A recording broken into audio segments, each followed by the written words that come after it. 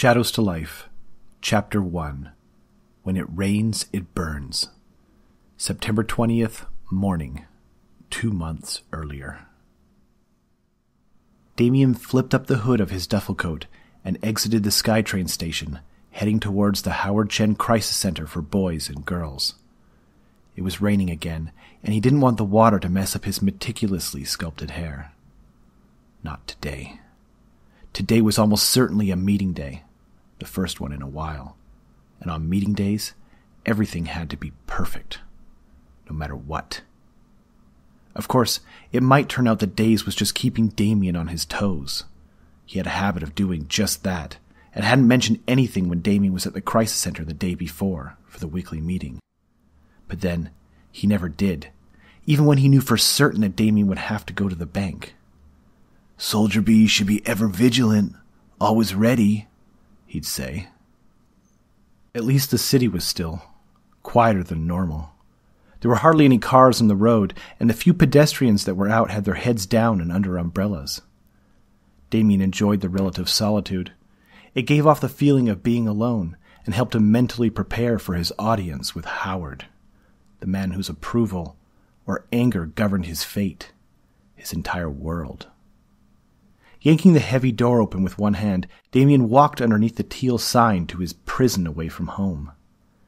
Even after all these years, the black letters appeared shiny and new, as did everything with Howard Chen's name attached. The sign did a good job of hiding the true nature of what lay inside. Damien could feel the malevolent marrow of the building wrap around him like a rain-soaked cloak as he entered. The interior was the same as always. Dark, but not like the night. Rather, as if it had been sucked out, robbed of it, not missing.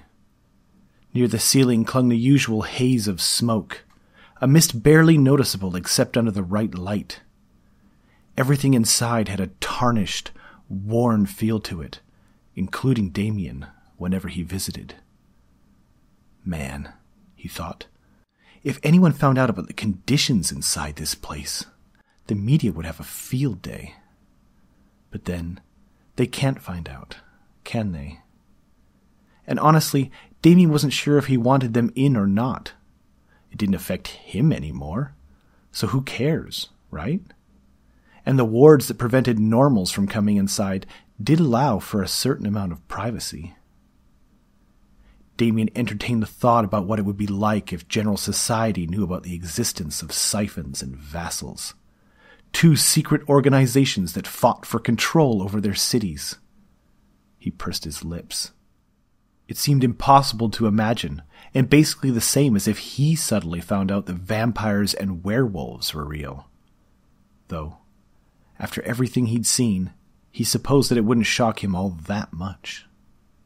Another great thing about the wards in the front of the crisis center, he thought, bringing his mind back to them, was that they prevented vassal assholes from entering. Sure, he never really had to deal with them all that much anyway, and maybe prevented wasn't exactly the right word, but still, at the end of the day, it was good to know that they were there. The way Damien heard it, the wards were like tear gas or something, extremely unpleasant to them, and they shut down their powers practically all the way. Or at least, that was the rumor. Impossible to know since, to Damien's knowledge, no vassal had ever entered.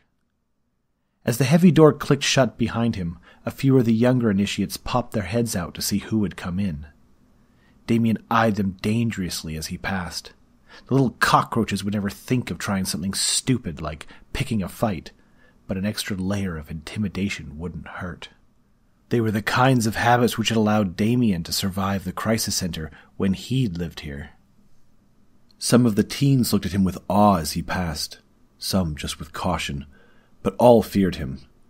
To them, he was the one allowed to live alone, Howard's privileged assassin and go-to. Toward the stairs, Damien noticed one of the older kids step out in his way, yawning broadly like he didn't notice Damien's approach. The boy had probably just started getting a handle on his powers and wanted to prove that he wasn't afraid, that he was better than the others.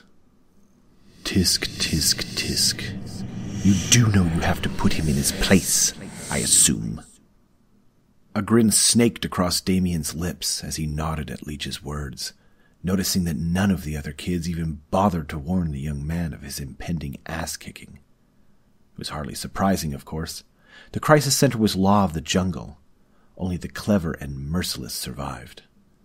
The boy should have long ago learned the lesson Damien was about to teach him, and that any sign of defiance was simply not tolerated. Drawing his power from Leech, Damien leaned forward and pictured where he wanted to go, then teleported past the boy. Without looking back, Damien grabbed the kid's hair and slammed him into the adjacent wall. Little crapsack's jaw made a popping sound on impact, and he slumped to the floor, unconscious.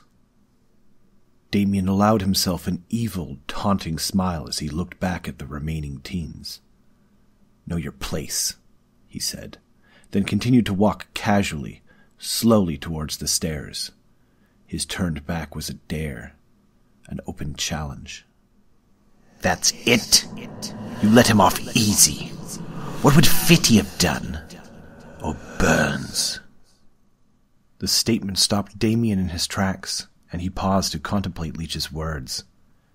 His shadow made a good point. Next time it might be a knife in the back, or poison in his drink. Without warning, Damien turned and stalked back towards the fallen teen. The other kids scattered like carrion before a lion. Damien raised his foot, about to bring it crashing down on the worthless initiate's neck. But something stayed him. He didn't know what. "What are you waiting for? Do it!" Damien lowered his boot. Not onto the child, but back to the floor. "You're right, Leech. The moment has passed. And if I kill him now, I can't torture him later." "What are you talking about? The moment hasn't..." "Oh, I see. Fine then. Let the injured jaw serve as a warning for those who would try to claim your spot at the top. It's for their sake as much as yours, if you think about it." Damien nodded and entered the stairwell. Leech's words rang true. A harder lesson for one of them probably would mean fewer lessons in total. It is for their sake. As he did every time he descended the stairs, Damien looked up at the painting hung above the stairwell, a cave lit by moonlight. Inside the cave were 2 dots, most likely meant to be eyes. The picture stirred painful memories. Himself in a straitjacket inside a holding cell on suicide watch. Leech's first words that had seemed to come from the dark hallway through the bars into his cell. "Damien." "Who is that?" Damien had called out, though he hadn't been known as Damien at the time. "Who are you talking to?" "I'm talking to you, Damien." He'd thought he was going crazy. It was hard not to, wearing a straitjacket. "I'm not Damien. Leave me alone." "No, I suppose you're not Damien. But you could be." Damien shivered and shook his head, teleporting him back into the present. The painting, with its golden ornate frame, mirrored the building in which it was housed, a domicile which held forgotten treasures as a side benefit. It also mirrored the man who bought such a building and used it for his crisis center that was nothing more than a dormitory for his initiates and siphons. A man who looked shiny and nice on the outside, but contained an inner coating of malevolence. The crisis center was like a cross between an old British mansion and a Masonic temple. Even after living for years in the dorm, Damien still had no clue what the building had been used for before it was taken over by Howard's company. One thing for sure was, whoever had owned it must have been wealthy in the extreme. The stairs alone had huge, oversized railings with intricate, gargoyle-like creatures carved into the wood, inlaid with gold and silver. Not to mention the paintings inherited with the building, all of them seemingly 100 years before his time, and all sporting lavish, expensive-looking frames. Last but not least, a dazzling crystal chandelier hung over the bottom landing of the stairs. It was like someone was trying to prove how many expensive decorations they could cram into the place and still fit people inside. Damien exited the stairs, now 1 story below street level, making his way through the spacious foyer and TV room. He headed towards the back where Daze's office and room was located in the far corner of the building. All the rooms downstairs were bigger and used exclusively for the older kids, who had become siphons like Damien. As usual, Burns emerged from his room to eye Damien enviously as he passed. The youth was 2 years younger than Damien, with light, strawberry blonde hair and freckles. His vulture-shaped neck and cruel mouth were the only visible indicators of his personality. "Hey, asshole," Burns said casually. "Back from the palace, are we?" Damien didn't bother to answer the human vulture. It only made Burns angrier to be ignored, and Damien was already worried about his schedule. "Honestly, Damien, you're not going to say anything back? You just dislocated a child's jaw over far less." Damien gave an almost imperceptible shake of his head to answer Leech. Burns wasn't some throwaway that might never develop real powers. He was a full-fledged siphon, capable of going out on missions. More importantly, he was an asset of the organization. If Damien incapacitated Burns, without good reason, Daze would do far worse to Damien than Damien had done to the little twerp upstairs. But apparently, Burns wasn't going to let it go either. "I know why you're here. It's to visit your little charity project, isn't it? You know, Damien, I've always wondered, she letting you tap that ass in return?" And just like that, Burns had crossed the line. 2 comments challenging Damien's reputation in a row would be enough to get him the beating he sorely needed. But mentioning Scratch, after being warned the last time, and doing it loud enough for the entire floor to hear? Burns hadn't just stepped over the line, he jumped. Damien snarled and hopped into the air, just high enough to break inertia and allow him to teleport. The Burns that had been talking to him didn't react to either the snarl or the jump, telling Damien that what he saw wasn't actually Burns at all, but rather one of his pride illusions. Blinking forward and past the felonious copy, Damien passed through the opening in the door and was unsurprised to find himself surrounded by 5 more identical copies of Burns, one of which would be the real one. Instantly, one of the illusions jumped forward without hesitation, lining up a huge front kick aimed at Damien's head. This was the general strategy of a Pride specialist. Each copy would attack in turn, forcing their opponent to either react or do nothing. But within the group would be a real attacker, the illusion creator, who, when given an opening, would attack simultaneously at the unprotected areas of his opponent's body. Unable to block everything, a gifted Pride illusionist was a dangerous foe. Or rather, Damien reflected, should be a dangerous foe. Burns pulled the same trick every time they fought. Damien simply did as he always did, and blinked straight at the real Burns, putting his whole body behind his punch. Burns's head ricocheted off the wall with a heavy thump, and he fell to the ground, dripping blood before his body even landed. He clutched the side of his head on all fours as a small red pool gathered beneath him. Damien would have slit the weasel's throat if Howard hadn't forbidden his siphons from killing each other. "How do you always know which one I am?" Burns growled, through clenched teeth.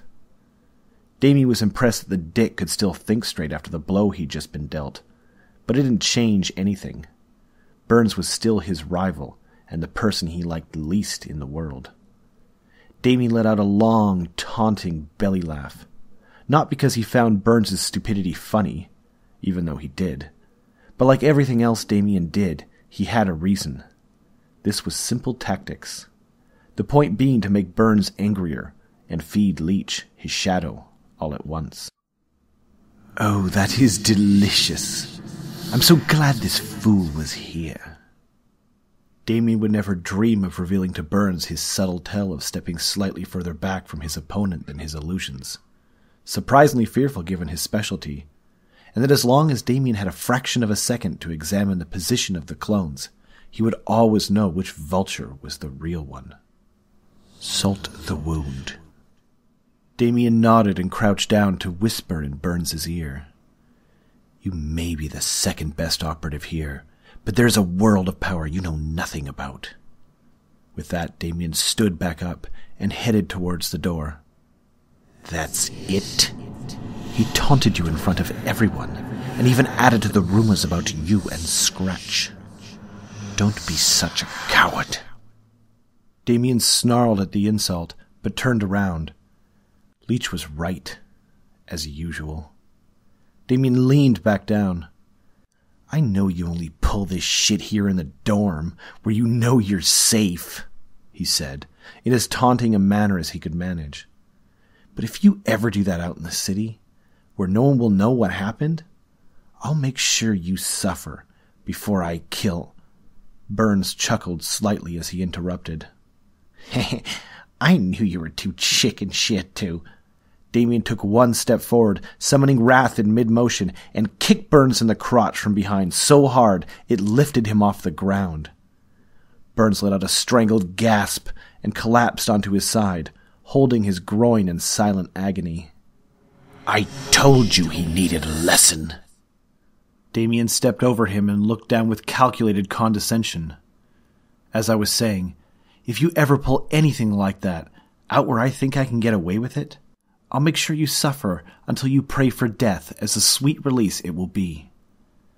Damien tried to sound bored, like Burns was so far beneath him he wasn't even worried. More tactics. He left the room with one last taunting, condescending smile on his way out. You should have done more. Shut up, Leech, Damien whispered, loud enough so only his shadow could hear. You know I can't hurt Burns badly enough that it stops him from carrying out a mission. Damien heard Leech give a spine-crawling laugh, the only way he seemed to know how. I doubt he'll be going on a mission anyway. Besides, Daze broke Scabs' arm not even a year ago. Pfft, Damien scoffed. First of all, he's Daze. And second, Scabs isn't even a Siphon yet. She's still an initiate.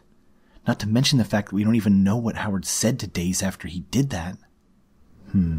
Yes, Daze certainly wasn't himself for a while, was he? Damien nodded. Exactly. If Burns turns down a mission without a visible injury, then he'll be the one who gets in trouble, not us.